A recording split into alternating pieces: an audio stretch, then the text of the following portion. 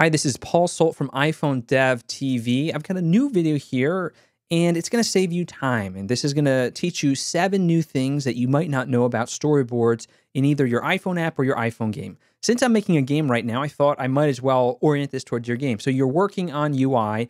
Right now, I've got this game here, and I'm going to try and pause the game. I want to create a pause menu. I want to show it. I want to test it out, see if it's working, if it's going to work with my game. Right now, nothing happened, so I still need to connect all that. But what I want to show you is how we can quickly test this screen, along with some other things that are going to help you be more productive in Xcode. So let's jump right into number 1. The first thing that you're going to learn with storyboard files, you're going to open them up. So you're going to click on your navigation here. You're going to find main.storyboard, jump right in. Now you can zoom in and out by double-clicking the white space. You can double-click anywhere to zoom in, but you have to click in the white space to zoom out. If I try to double-click here, you can see I do not go out. Double-click here to go out. Double-click here to go in. All right, so that's Navigation 101. The other thing that's really important is you can right-click out in the white space. If you right-click in here, you won't see it. So in the white space, again, click off of everything. So left-click to click off, then right-click, and you'll be able to set your zoom if you really need to zoom out. And if you got to go out more, you can really go out if you have a ton of views. Now, this is really helpful when you are working with one file. So as you can see, I have one file, and let's pretend that we have a bunch of screens here. How are we going to get to that? Well, our next tip, our third tip, is going to be using the trackpad to scroll, and we can scroll over and we can find that. So 2-finger scrolling, you can go vertically and horizontally on the trackpad. Now, this is a little bit hard. It's hit or miss. You don't know where the view is. If you miss it, you're not going to find it. All right, so double-clicking, we're back out to, I guess, 12%. So that's kind of cool.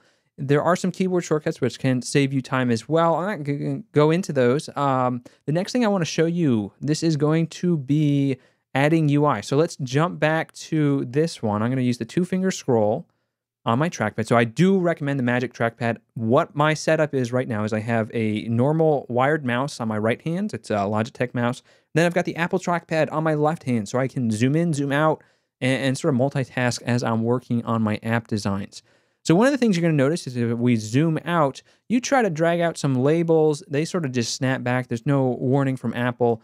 And if we tried to zoom into maybe 50% and we kind of find where we went, there we are, you're going to notice that you cannot drag things out. So you have to double click to zoom into the view, and then you can start throwing on the UI. If we were to run this, we might see some UI on the screen. Again, auto layout's going to make this a little bit weird, so you're going to see it exactly where it's positioned. So you're going to see that button is where the button is, and label is actually where label is. So it's going to be sort of a mirror image. If I do this, the horizontal, you're going to see that they line up this way.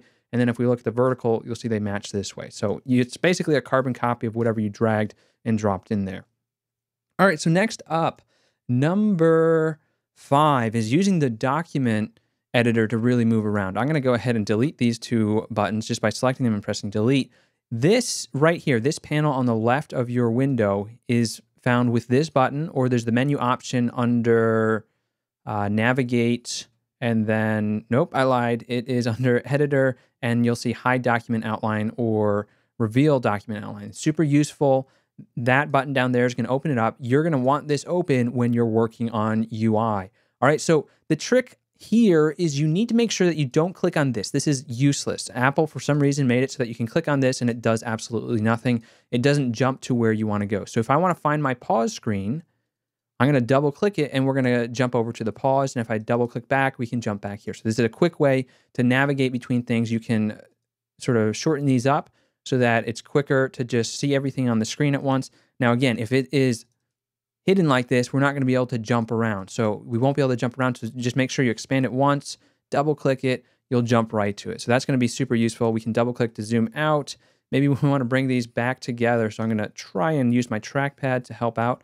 I'm going to pick this up, and it looks like I can't drag my trackpad while I have that. So we're going to have to slowly bring it back together, or we can zoom out a little bit more. Now you can lay these out. There's alignment so that you can sort of position them where you need to go. All right, so next up, I've got 2 more tips. So number 6, we're going to jump into how you can test a screen quickly. So we created this pause screen, but instead of writing any code, why don't we just test if this screen is going to look good? So let's just drag this starting arrow over, and you're going to notice that this arrow is movable. So you can drag this to any screen, just drop it, run your app again with Command R or the play button up top, and all of a sudden, now you're testing out your new screen. You can test out the new logic that you've created or make sure that it works when you rotate and things like that. All right, so that's number 6. Now, number 7, the last one. When you're working with auto layout, this is super important, or anytime you want to know how your app's going to look on multiple screens, you need to open up the preview, and that's going to allow you to see what it's going to look like. So you're going to click on the Venn diagram icon, or if you're on an older version of Xcode, it's a tuxedo. Once you do that, you're going to see the preview pops up. Now, for you just getting started, you're not going to probably see anything, or maybe you see just one device. Maybe you just see the iPhone 4, and you can, again, zoom in and out with a double click here. You can rotate to see what it looks like when you rotate. And this is going to show you how your auto layout is going to work. So as you can see, we've got some issues here, and this is going to really be useful in saving you time. You don't need to plug in all these USB cords to plug in all these devices to test it, to be like, oh, I messed up on this one. All right, so it's going to be all right there, and we can add multiple devices. So this is where it's really powerful. Let's add the main ones that we need to target, which are going to be the iPhone 4, the iPhone 5.5, and the iPad. So that's a 4-inch screen, not the iPhone 4, not to be confused. And now we can see how our UI is going to look. Now, if I want to see that on the screen, I'm just going to double click up here like I showed you, and we can double click to zoom in on this and adjust our zoom levels here. So when you want to look at what's going on, what's wrong, you can double click to zoom in and double click to zoom back out and sort of just reposition it. All right, I know that was fast, but you just learned 7 ways that you can be more effective in Xcode with storyboard files. This is just the tip of the iceberg. There's a lot of different things that you can do here.